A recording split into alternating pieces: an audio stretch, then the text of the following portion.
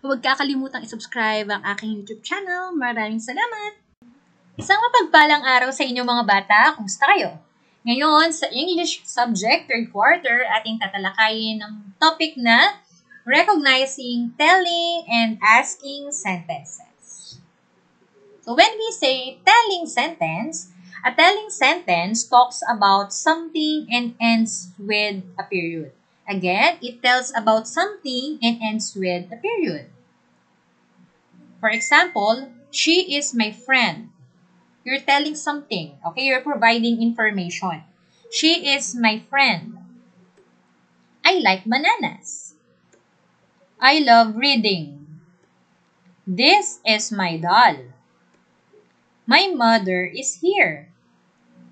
So those are examples of telling sentence. You're telling something and it ends with a period. So when we say asking sentence, what is asking sentence? An asking sentence starts with question words such as who, what, where, when, how, and it ends with a question mark. So when we say asking sentence, you are asking a question. Okay? For example, where have you been? And take note of the tone of your voice, okay? Where have you been? You're asking, okay? And the question mark. It's not period, but question mark. What did you do there?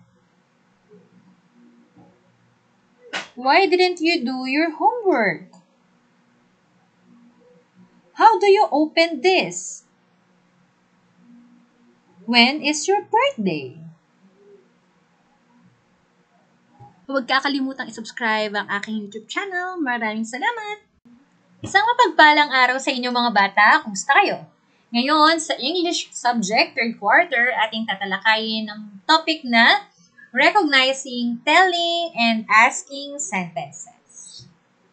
So when we say telling sentence, a telling sentence talks about something and ends with a period.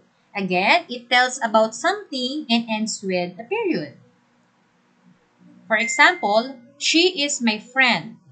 You're telling something, okay? You're providing information. She is my friend. I like bananas. I love reading. This is my doll. My mother is here. So those are examples of telling sentence. You're telling something and it ends with a period. So when we say asking sentence, what is asking sentence? An asking sentence starts with question words such as who, what, where, when, how, and it ends with a question mark. So when we say asking sentence, you are asking a question. Okay? For example,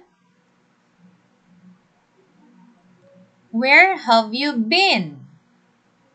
And take note of the tone of your voice, okay? Where have you been? You're asking, okay? And the question mark. It's not period, but question mark. What did you do there? Why didn't you do your homework? How do you open this? When is your birthday? Isang mapagpalang araw sa inyo mga bata. Kumusta kayo? Ngayon, sa English Subject 3rd Quarter, ating tatalakayin ang topic na recognizing, telling, and asking sentences. So when we say telling sentence, a telling sentence talks about something and ends with a period. Again, it tells about something and ends with a period. For example, she is my friend. You're telling something, okay? You're providing information. She is my friend. I like bananas. I love reading. This is my doll. My mother is here. So those are examples of telling sentence. You're telling something and it ends with a period. So when we say asking sentence, what is asking sentence? An asking sentence starts with question words such as who, what, where, when, how, and it ends with a question mark. So when we say asking sentence, you are asking a question. Okay? For example,